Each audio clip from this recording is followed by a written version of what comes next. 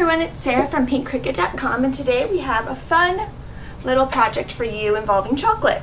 So we're going to be using the Hershey's Nuggets, which come in a gold wrapper, and we're also going to be using the Pink by Design It's a Wrap 2 stamp set. And this stamp set, what it does is it allows you to stamp on paper and decorate your candy bars. So I've done a couple already, so I'll just show you those quick. You can also get the coordinating die with this stamp set, which is kind of nice. So that's what they look like once they're decorated.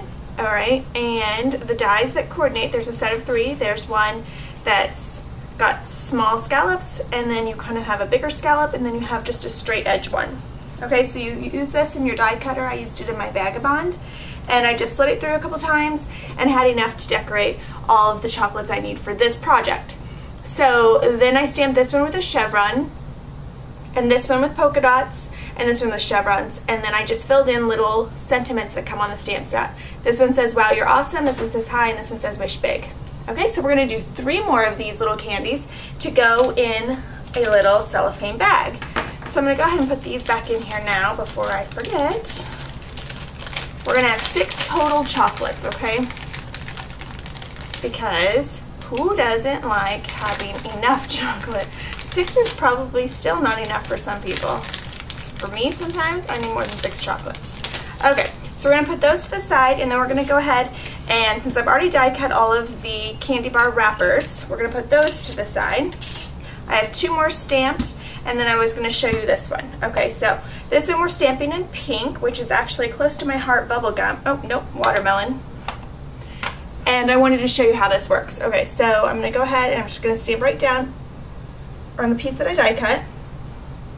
And then after that, I'm going to find little cute sentiments for the centers of these. Okay? So let's see what sentiments we want to use, or phrases we want to use. This is just for a general gift, so I'm just going to use sentiments like what's up, because it's not for a birthday or anything, it's just for a friend. Okay? So there's that one. But I want them to say different things, and there's tons of sentiments on this set, so it should be easy. And if it's for if you're making it for a project for like a holiday or a birthday or something, there's those also. Happy autumn, things like that. Hang in there. So I am, like I said, I'm just going to use basic ones. This one says, hi friend. Plus I love these little sentiments because they fit everywhere. Okay, and then there's thanks teacher on here, but we're not going to use that one. What other one do I want to use? How about just yay? I feel like you can say yay anytime you want. They don't have to have accomplished something humongous, right? You could just say yay. I kind of want this one to be yellow. I stamped it the wrong color. Let me wipe that ink off. I inked it in pink and I want to do it in yellow. Okay. Changed my mind. Alright, so now that those are all stamped, I can just wrap them around my little candy bars. And you can use adhesive, a different kind of adhesive to put these on. I just think it's quicker to use a piece of tape, but that's just me. I know some people who have this set, because it's a pretty popular set, they just use like ATG on the back of the candy bar or something. But for me, I just think it's quicker just to use a tiny little piece of tape. So that's what we're going to do. Okay. The other inks I used for this, both close to my heart, the one is honey and the other one is juniper. Juniper and honey, 2 of my favorite close to my heart ink colors actually. Alright, now that we have that, we're going to put these in our little bag. I love the polka dots and the chevrons. They're just trendy, trendy, trendy. Okay. Alright, now that we have that, we're going to go ahead and fold this down because we're not going to use this whole huge piece. Okay? And this actually has a piece of self-sticky stuff on it. The bags that I'm using are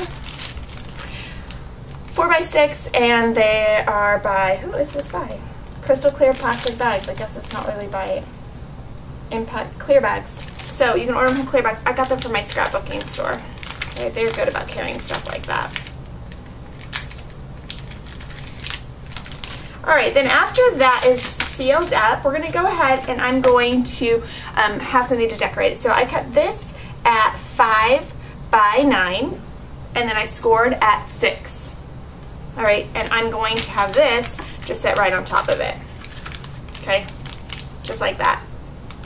And then we'll staple it. Actually, I'm gonna staple it now so that I can put my pattern paper on top. I didn't grab my stapler before I started. I'm still rusty. I don't know what's happened to me. Okay, so I'm gonna go ahead and I'm gonna staple this just on the side. I'm gonna staple it kind of far in because I want to cover it. There's no staples. All right. Okay. I told you, rusty, rusty. Okay.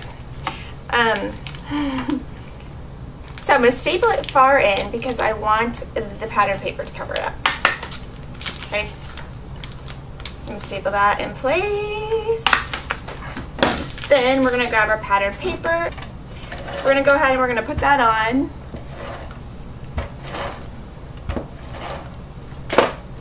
Top of here. And I love using craft cardstock. Did you know when I very first started crafting, I didn't even know what craft cardstock was. My maiden name is Craft, K-R-A-F-T. So when someone told me to use craft cardstock, I was just like, what? What is craft cardstock? Can you believe it? I had no clue. So now I know, and I have a favorite. I only like to use Basil craft cardstock because it's my favorite. It's lighter than some of the other ones, and it's not as like grainy. Okay, we're gonna grab some ribbon. This ribbon is from American Crafts, and I just grabbed yellow.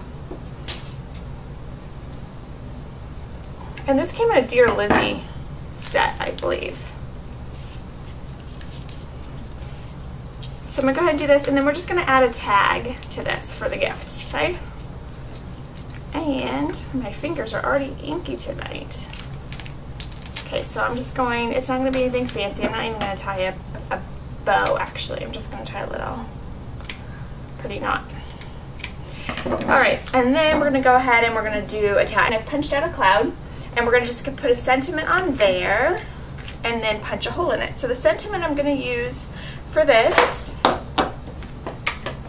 after I put this other one away, is actually from Pink by Design. Has these new half pint sets. They're smaller and they have less sentiments on them, but they're really, really cute. And this one is actually called Blog Love, and it has all kinds of like sentiments that you could use for your bloggy friends.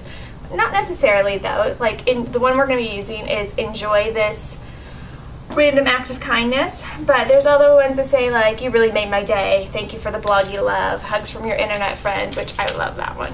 Okay, but we're going to say enjoy this. Okay, because it's candy. They better enjoy it. Okay. Didn't let go. Okay, then we're going to punch a hole in that. And then we're going to stick some twine through it. So I'm just going to use my little crop-a dial to punch my hole. I just wanted to kind of, yeah, let's hang it from the top of the cloud. Okay, just like that. And then we'll use some craft color twine. And we won't need much because we're just going to tie it basically in a knot. Oh, maybe we'll do a bow. We'll see what I feel like once we get up here. I